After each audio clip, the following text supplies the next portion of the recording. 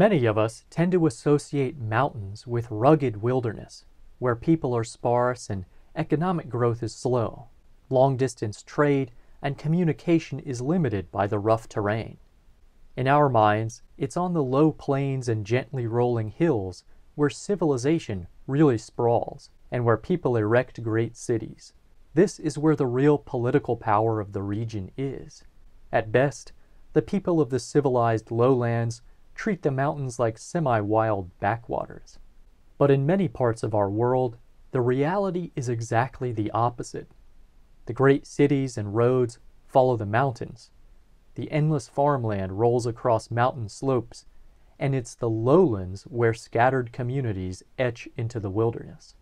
Today, we'll discuss those mountain civilizations and why they exist. In many ways, it's not unreasonable to associate low elevations with large human populations, urbanization, and political power. The vast majority of the people on our planet live below 200 meters in elevation. There are many reasons for this. For one, there's no better place for trade than along coastlines and along navigable rivers, which wind across flat plains. Moving goods across water is by far the most cost-effective method of transport, and this was especially true in the past, when even small lowland rivers were the best way to move goods, and digging canals to connect those rivers is easy on a flat plain. It's been done since antiquity. Farming, too, has many advantages on low hills and plains. When you plow soil on steep mountain slopes, it's highly vulnerable to erosion, and building terraces to reduce that erosion is very labor-intensive. Farming lowland areas is a breeze by comparison. Finally, it's difficult to build roads across rugged terrain. Before rock blasting technology, this was especially true. And without many effective roads, there are many downstream consequences. For one, it's difficult for any large political entity to develop.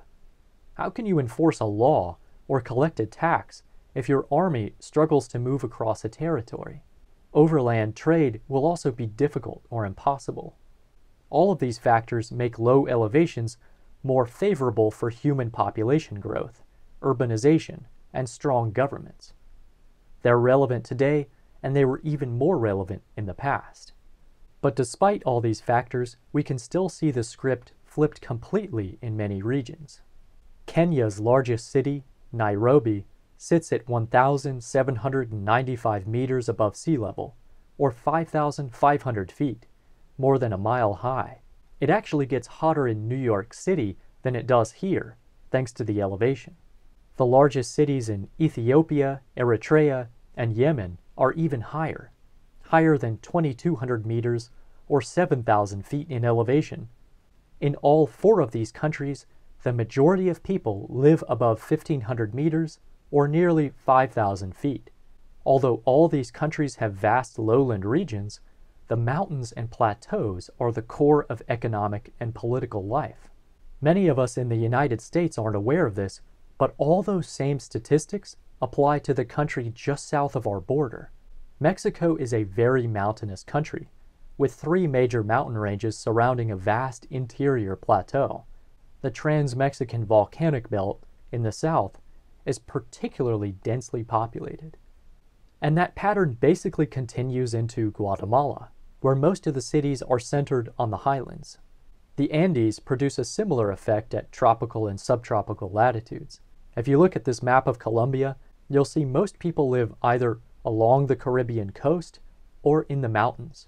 The lowland regions on either side are very sparsely populated, and the largest city rises well above 2,600 meters or 8,500 feet. The majority of people in Bolivia live above 2,500 meters or 8,000 feet. A third of them live above 3,500 meters or over 11,000 feet. Bolivia has vast lowland regions, but the mountains are where most of the people are. This pattern breaks down farther south in more temperate latitudes, just as it does in North America. Throughout the tropics and subtropics, we often find that the mountains and plateaus are where people concentrate. What could be the cause behind this geographic pattern? Well, it's often assumed that this is just the legacy of colonialism, that Europeans preferred cooler climates which were more like home, and once they gained political power over the regions, they funneled resources toward the mountains. But there's a problem with that assumption. This pattern usually predates colonialism. The largest city in Madagascar, Antananarivo, sits at about 1,300 meters, over 4,000 feet. When the French arrived, this was already the most important city in Madagascar. It was ruled by the Merina Kingdom, who dominated the central plateau and held political control over the entire island. Their ancestors sailed over 4,000 miles from Indonesia to Madagascar around 400 AD, bringing with them rice and taro to cultivate. The Merina Kingdom featured vast rice paddies and fortified palaces, with rigid hierarchy, a powerful monarchy, and iron weapons. Although Madagascar was of great strategic importance to France, control of the island was not easily acquired. In New Guinea, outside influence has mostly been limited to the coastline, and yet we see from this map that people tended to cluster in the highlands. In the Americas, a network of cities and roads followed the mountains like veins, long before Columbus. The Aztecs, the Highland Maya, and the Incas had already established a foundation of highland cities and trade routes. The Spanish simply placed their own version on top of it. Throughout the tropics and subtropics, civilizations sprung up on mountains and plateaus long before European colonial influence. To add to that point, highland regions of the tropics and subtropics are not just like home for any European. You can't find the climate of Berlin anywhere on a tropical mountain slope. That's because tropical latitudes lack the same seasonality. You can find elevations in Ecuador where it's always cool and spring-like, or always just below freezing, but seasons hardly vary. In the outer tropics, there is more seasonality, but those seasons are quite different from those of Europe. Winter is generally the dry season in the outer tropics, and that forces people to deal with a huge temperature variation over 24 hours. The clear, dry air and high elevation leads to rapid cooling at night, but the following day will be surprisingly warm, with intense sunshine. Everyone who lives here has adapted their clothing, home, and daily routine to these sudden temperature changes. On the other hand, snow accumulation is very limited even where nights get well below freezing. That's because winter is the dry season, and because the days are warm and sunny. In short, tropical highlands have unique climates of their own, entirely unlike those found elsewhere. All that being said, tropical mountains have allowed for more cultural exchange between high-latitude and low-latitude societies. Cheese, for instance, has become incredibly important in much of tropical Latin America, in large part thanks to mountain ranges. You see, most cattle in the tropics are zebu, or Brahmin cattle, a species called Bos indicus, descended from the Indian auroch. They're better adapted to heat and tropical diseases than any cattle from Europe. But the most productive dairy breeds are all European breeds of Bos taurus, a different species which suffers in hot and humid climates. Mountain ranges allow for those specialized dairy breeds to be raised. The same factors apply to some crops too, like barley and wheat, both of which are only grown at high elevations in the tropics. Back to the main topic, throughout the tropics and subtropics, we've seen that mountains and plateaus can often become the center of human development. This has happened independently all around the world. Are there any universal factors behind this trend? Well, some geographers have suggested that tropical diseases could play a role. That certainly seems plausible. Mosquito-borne illnesses like malaria, yellow fever, and dengue fever are all strictly limited by elevation. Cooler air temperatures limit the growth cycle of the pathogens that cause these diseases. And in mountainous regions, fast-flowing rivers aren't an ideal habitat for mosquito larvae. Another factor that has been suggested is soil fertility. Soil in the tropics can often be very poor, because the water-soluble minerals critical for plant growth have slowly been leached out of the soil by heavy rainfall over millions of years. But volcanic eruptions and the weathering of rock can reintroduce those critical minerals. In addition, mountains can provide the orographic rainfall needed to support crops and livestock in otherwise arid regions. Finally, the terrain at high elevations is not always a major limitation for trade and communication.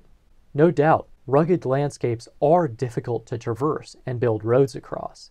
Rugged landscapes encourage isolation, but elevation and ruggedness aren't necessarily correlated. Denver, Colorado is at a high elevation, but traveling from Kansas City to Denver, you won't even notice you went uphill.